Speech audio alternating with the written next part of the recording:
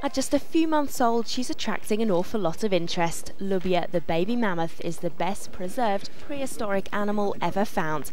She might just be a baby. Experts reckon she drowned at the tender age of 3 or 4 months, but she's been around a while. It's thought she died 37,000 years ago. The discovery last year in Siberia has caused a huge amount of excitement for scientists, who hope she holds the key to building a genetic map of extinct animals. All her internal organs have been well preserved, and using specialist equipment, they've been able to see right inside: heart, liver, veins and all. The president of the International Mammoth Committee, yes, there is one, knows this find is something special.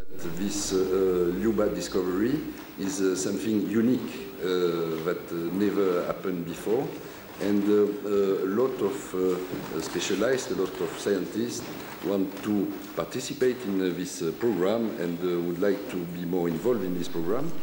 As a result, she's guarded no worse than a royal and kept in a special container at sub-zero temperatures. It's unlikely we'll be seeing mammoths like these walking around in the near future, but it could lead to some extinct animals being reproduced. Lubia was named after the wife of a Russian hunter who made the discovery. But if you want to see her, you may have to pack those thermals. She's going on display in Salakard in the Arctic Yamalo-Nenetsk region, where she was found.